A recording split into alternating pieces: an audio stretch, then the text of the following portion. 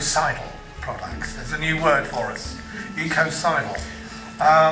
So this initiative is inspired by Polly's proposal to amend the Rome Statute and to make ecocide the 5th international crime against peace. When we see that other multinationals are working to destroy the Amazonas forest and the life of the Indians in Belo Monte, we understand that we need a law who will make them responsible in front of us and for the future generation.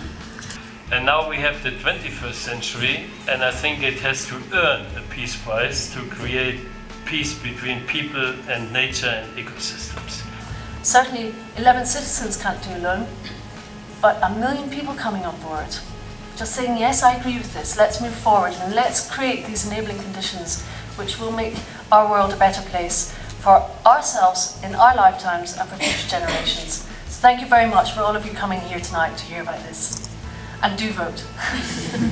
I think now is the moment to proceed to the first signatures.